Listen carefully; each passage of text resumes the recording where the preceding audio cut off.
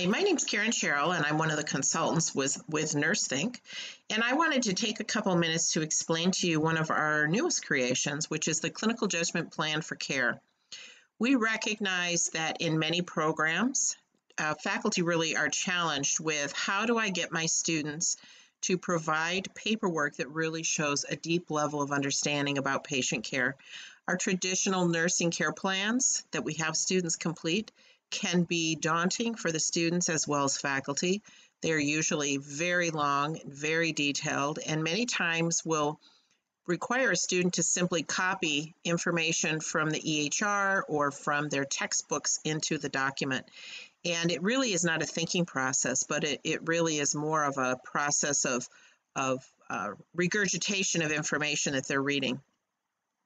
Many faculty and programs have gone to some modified pieces related to concept mapping and other avenues, but one of the things we're finding is that these are really not consciously forcing our students to think through the steps of clinical judgment, as we have seen recently come from National Council State Boards of Nursing. So this particular tool, which I'm going to guide you through, will help that process with your students. And you can certainly detail and fine-tune that to the needs that you have and implement it according to what your students' needs are and the level that they are at within the program.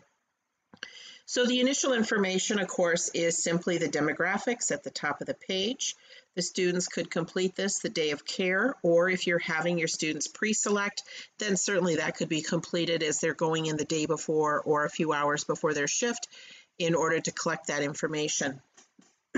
The two boxes in the center really forces the student into not only look at what are some of those abnormal assessments that I'm finding as I'm researching my patient and caring for my patient, but also how does that fit with the collaborative plan of care. So for example, if a student sees within the EHR or while assessing and caring for the patient that day that the patient has a problem with nutritional elimination, they can put those abnormal assessment findings here, but they also might put here things that are part of the medical plan of care, such as the fact that the patient is on a 1800 ADA diet, or the fact that the patient is receiving bowel care of choice in order to minimize the constipation issues they've been having. So those are things that can be included within this initial couple of paragraphs. We really looked at this holistically so that we're forcing our students to think about things such as health promotion, culture, and spirituality, thinking about safety with every single patient that they take care of, whether that be pre-selecting the patient, whether that be during the plan of care that day. They really are focusing on each of these individual topics. The bottom of the first page mimics what we have within the NurseThink, the notebook product, and it really forces that student into prioritizing care. But we wanted this to be an active, evolving document. So this is going to be our students' shift priorities at the very start of the shift. We also will have students re-evaluate the shift priorities at the end of the shift. If your students are spending an 8 or a 12-hour day with patients, they're likely to see a change in their status. So it's important for students to continually be reassessing, reevaluating, and reprioritizing the care of that patient in order to really solidify their clinical judgment decision making. The second page of this document at the top, we want our students to document any pertinent vital signs and lab trends they've seen throughout the shift. So again, they're comparing start of the day to end of the day and really demonstrating the ability to watch for those trends that's occurring within their patient that would show status changes. The big box on the left, we're calling that the mid-shift purposeful clinical judgment. And we want to take our students through consciously thinking about each of these 6 steps of the clinical judgment measurement model and making sure that they are really analyzing what's going on with their patient. This document, although these boxes look small, it is fillable. Students can click on this, type what they need, and the boxes will extend as they continue to use the document. So it makes it very useful for the students. The box on the right-hand side, which is our clinical debriefing, students are going to be answering 2 questions at the end of their day.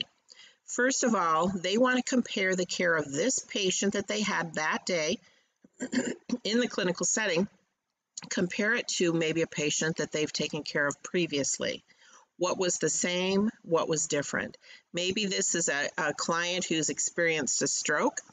They want to think about, okay, I had a patient that I took care of with a stroke, maybe in the nursing home as a first semester student, and that was a chronic situation, whereas this patient in the acute setting was very different because I could see that their physical needs were changing throughout the day, and it was more of an acute situation.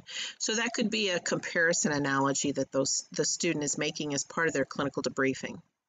The second question has the students comparing this case, this patient, with their textbook or with the NurseThink notebook. They will have the ability to go to their single page they've completed within the notebook on stroke, and they will compare what I learned in lecture, what I learned in class, what I read in the textbook, and compare it to this patient in this clinical setting today, recognizing that some things will be the same, but many things will be different as well.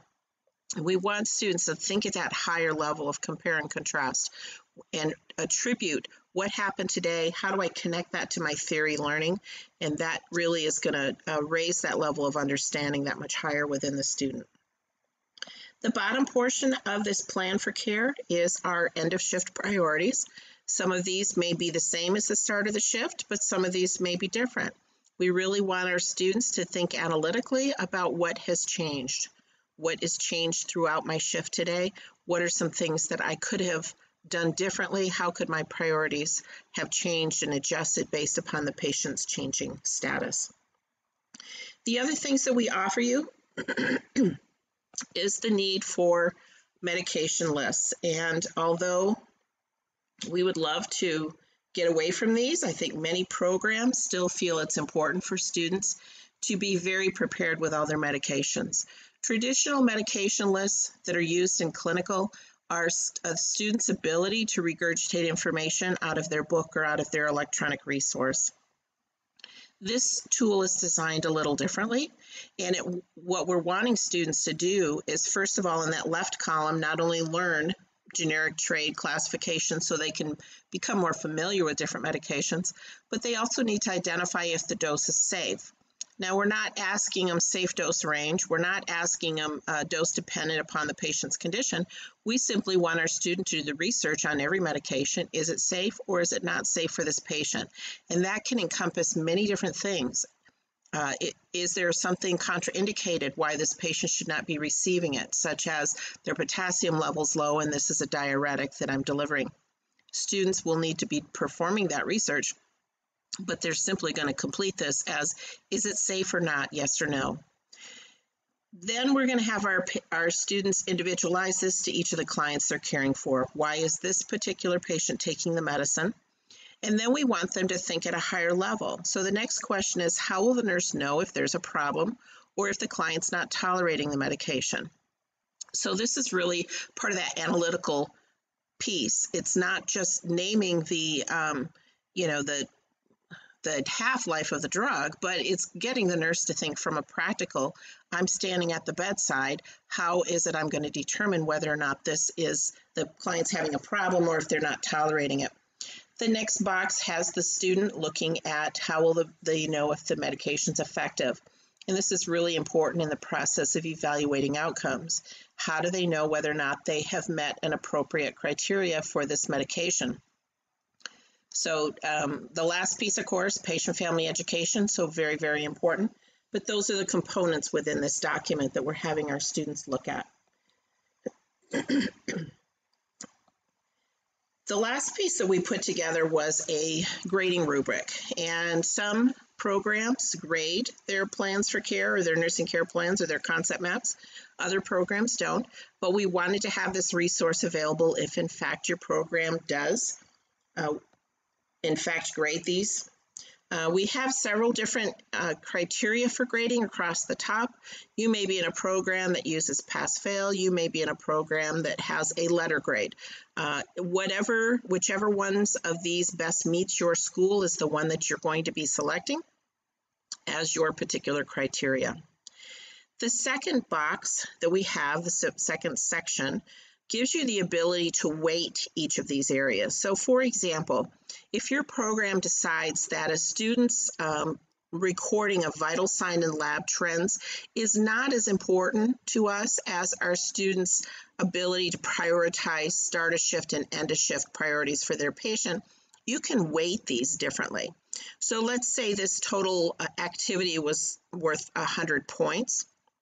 I could assign a weight for vital signs and pertinent lab trends as 10% of this grade, whereas start of shift and end of shift priorities could maybe be 30% of the grade each. So you have the ability to make this into a weighted document and look at each of these sections individually rather than just putting one blanket amount of, yes, if they get it completed correctly and to the best of their ability, they get a perfect score. And if they leave out some boxes, they get a 0. This would really give you the ability to individualize it to whatever you feel is most important.